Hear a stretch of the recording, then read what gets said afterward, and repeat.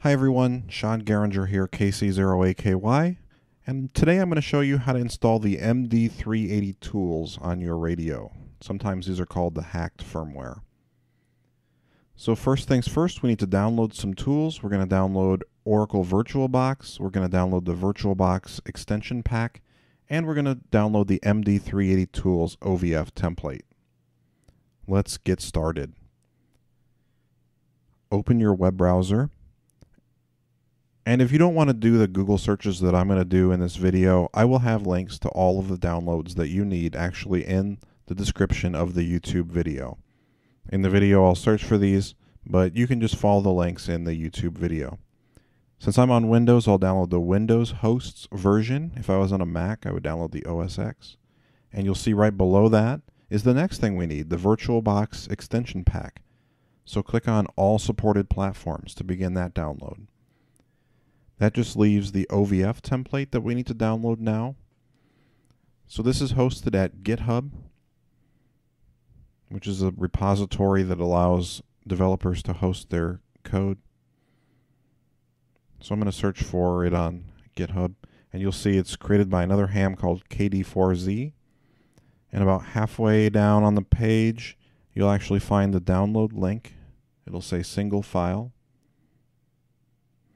So when you click it, it will take you to Google Drive. Now the easiest thing to do here is just click the download at the top right of the screen and then download anyway. If you try to extract it on Google and download the file that way, it'll really slow down the process. Make sure all 3 files are completed downloading before we go on to the next step. So the next step is installing the software we've just downloaded. So again, let's launch Explorer and go into our Downloads folder.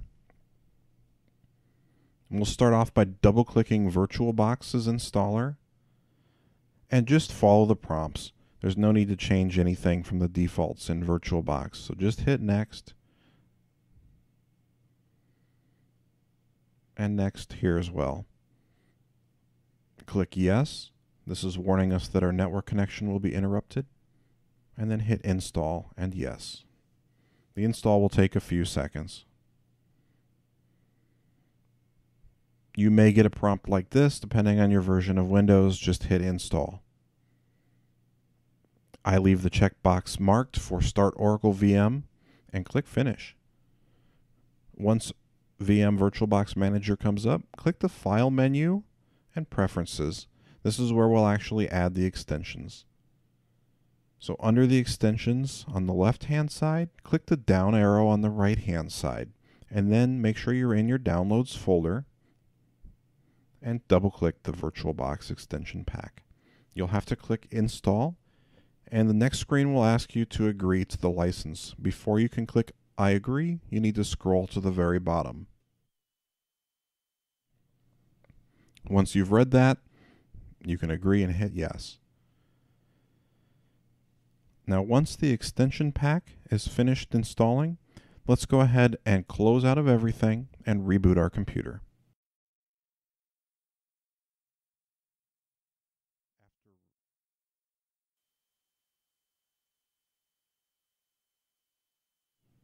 After rebooting, it's time to import the VM. So first, let's go back into Explorer and go to our Downloads folder. We downloaded a zip file, but we need an OVF file. So right-click on the TYT_KD4Z and choose Extract All. This process will take a few minutes. When it's done, you'll have the OVF file. You can close out of that and close out of our Downloads folder. Now let's launch VirtualBox. Double-click it. Under the File menu, select Import Appliance. Click the Browse, which is the caret, and go to our Downloads folder and double-click the OVF file. You can review the settings before clicking Import if you wish, and the import process will take a couple seconds.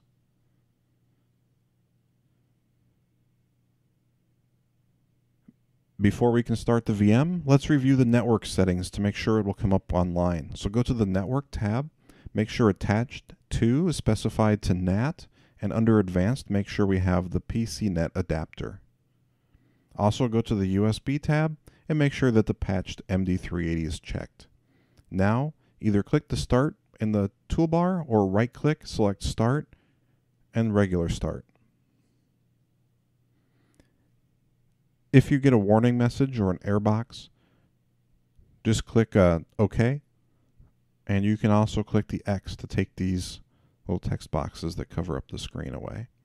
So now we are in the MD380 Tools. Let's first check to make sure we have internet connectivity. So type in ping and then space and then google.com. If you see responses like this, that means we're connected to the internet. Press and hold Control and press the C key to cancel out of this. Let's type menu to go back to the menu. Now we're ready to update everything. So type in GLV and press enter. This will pull the latest versions of everything from the internet. This will take some time. Go get a coffee and come back when this is finished, about 10 minutes later. Once it's finished, it will tell you all of the work that it did, say processing complete, and then drop you into the command prompt. Let's type menu to go back to the main menu.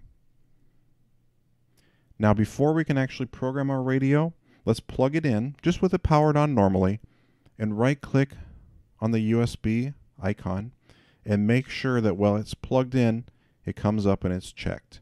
If not, you might need to come in here and actually add a check box to the USB to the MD380 radio.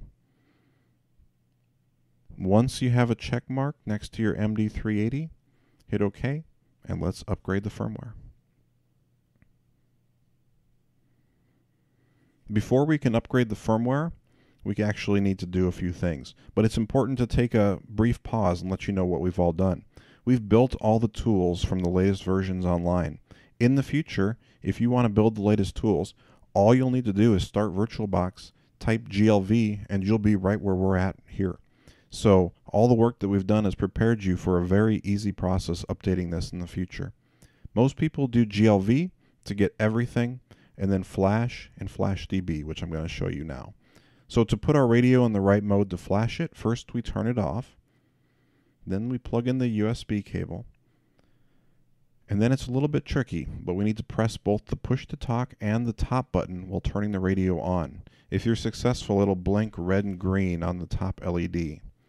When you see that, you're ready to flash. Type in the word flash, F-L-A-S-H, and press enter. This process will take some time. Give it about 5 to 10 minutes to flash your radio. Whatever you do, do not interrupt this process.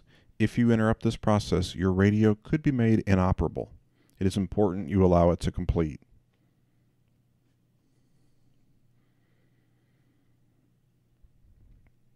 I've sped this process up. When it's done, it'll take you right back to the menu. Once it's done, turn off your radio to exit the bootloader mode, pull the USB cable, and turn it back on normally. You should see today's date at the bottom of that power on screen. All we have left to do is upgrade the contacts DB now. So this time we do not need to place the radio into the special bootloader mode. So just leave the radio powered on normally and plug the USB cable in like you would normally. When the USB cable is connected, this time we're going to type in flash DB, all one word, F-L-A-S-H DB, and press the enter key. This will take some time. You'll see your radio will say PC program USB mode. This process takes about 15 minutes. I have sped it up considerably. That is all you need to do to upgrade your MD380 to the latest tools and to include the latest contacts on your radio. Thank you very much.